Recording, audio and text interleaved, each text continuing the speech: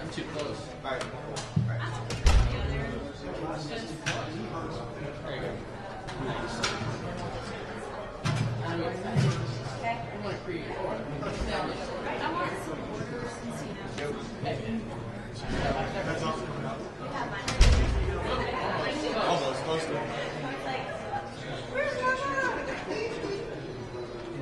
Here, girl. Look at you.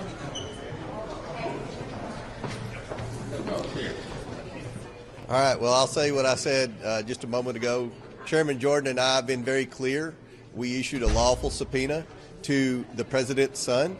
This has been a 10-month investigation, a credible, transparent investigation that has produced a lot of troubling evidence.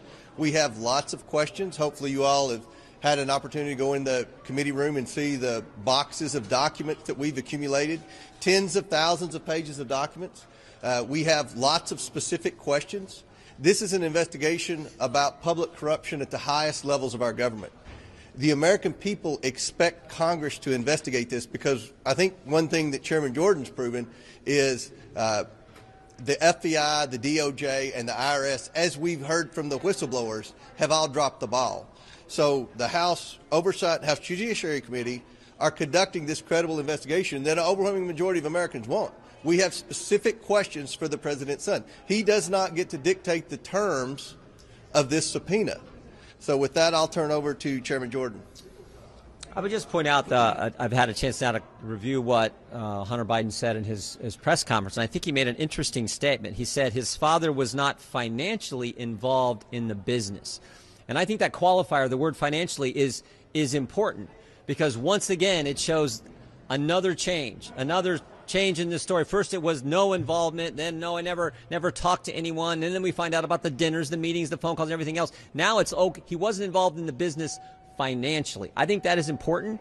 It's one of the reasons we want to talk to Hunter Biden. Second thing I would say is this: in a few hours, I think the House of Representatives is going to pass the impeachment inquiry, and that is an important step. If you talk to any scholars in this, I think we could proceed as we did under Speaker McCarthy where he announced it, but this is an important step. The impeachment power resides solely with the House of Representatives. If a majority of the House now says we're in an official impeachment inquiry as part of our constitutional duty to do oversight, that carries weight. That's going to help us get these witnesses in.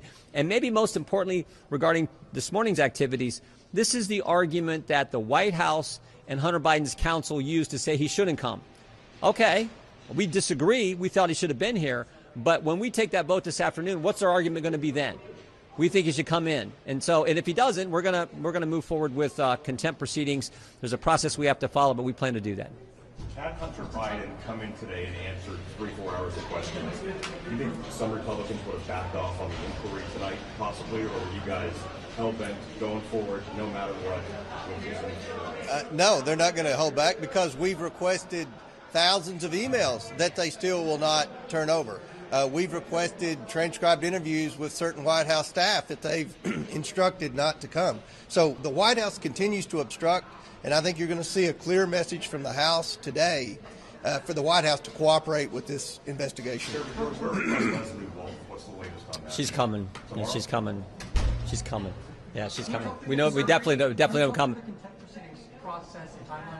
There has to be a report filed. We're scheduled to depart for the Christmas break tomorrow, but we will begin moving on that report working with the lawyers on the Oversight Committee and lawyers on Judiciary Committee and Oversight Committee to get that ready. But there's a process you have to go through, but we will initiate that process. Are you concerned if you are able to pass a contempt resolution and then you refer that to a Biden Justice Department, how they might handle it? How do you think that process plays itself out?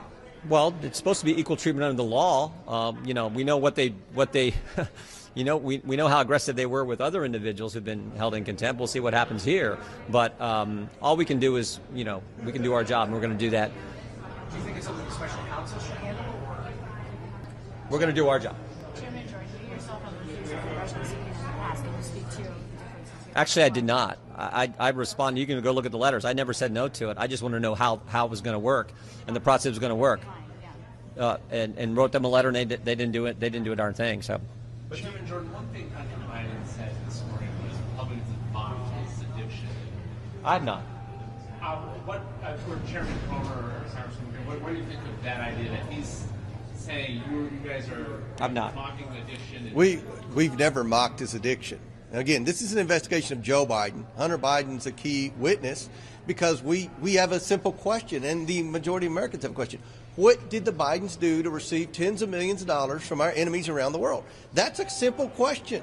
Every American wants to know. What did you do to receive the money? And we also want to know what role Joe played, because, quite frankly, it's hard for me to believe, I'll speak for myself, that all these oligarchs and the Chinese Communist Party were wiring Hunter Biden millions of dollars because they liked him, because he added value to something. We believe, as what Devin Archer testified in the transcribed interview, that they were selling the brand and Joe Biden was the brand. And we believe that Joe Biden's known about this all along because he hasn't been honest with the American people. As Chairman Jordan said, his story continues to change. In the very beginning, when we launched this investigation, Joe Biden said he never met with any of these individuals. Now we know he met with all of these individuals. The narrative when we started this investigation was that no money ever transferred to the Bidens while Joe Biden was vice president.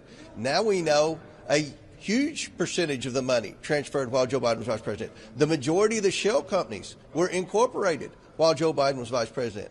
So we have a lot of questions about some very concerning transfers. That's why we have the thousands of pages of bank records. We've been very transparent with the media. This has been, I think, the most transparent political or congressional investigation since I've been in Congress for 7 years. We've produced 4 bank memorandums with specific bank statements. I mean, this is a concern. This is about public corruption at the highest levels. And, you know, the president's son does not get to set the rules.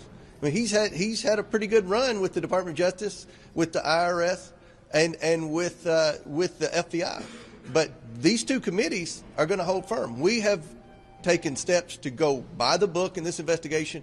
Now we're in the phase where we do the depositions, and you know what he did today is unacceptable. Some Republicans I talked to in the committee say they do think the evidence is already there. They feel like they've seen enough to actually file articles of impeachment. But you two, Chairman, do you feel like you've seen enough now? Personally? I've said all along, I think the evidence is compelling. But we still need to talk to Mr. Schwerin, Mr. Walker, Mr. Bob Alinsky, Kevin Morris, Jim Biden, Hunter Biden. We need to talk to the 2 individuals who are part of Blue Star Strategies, Sally Painter and Ms. Tramontano. So those are people we need to talk to. We think with the vote this afternoon, we get those individuals in a more timely fashion, and we get the documents we want. And I would still go back to this. 1 hour ago, I think the biggest takeaway was the statement from Mr. Biden where he said, my father was not financially involved in the business. That is a huge change, which means, sort of means he's involved. I think that's how anyone with common sense would read it. He's been involved, just not financially. That is a huge departure from everything they've said now for the last 3.5 years. So, as the chairman pointed out, the White House's story has changed multiple times. The Justice Department story has changed multiple times on how they handle this investigation. But the story that hasn't changed, the testimony that has been consistent and stood up to cross-examination, is the 2 whistleblowers. Their story has not changed, and frankly, it's been buttressed and reinforced by we've done 8 different depositions of people involved in the investigation at the Justice Department, the Hunter Biden investigation, and none of them have refuted what those guys say. So over time, it just keeps changing from the White House. And this statement today, I think, is the biggest news of the morning, I guess, along with the fact that he didn't show up, which he's supposed to do. Thank you all very much. We got to go. One Jim Biden. Have you guys heard at all from his representatives? Yeah, our lawyers have talked to him. We don't want to talk Is anymore. anything scheduled on that front? We're working on it. After the vote tonight, thank We're you right guys. here.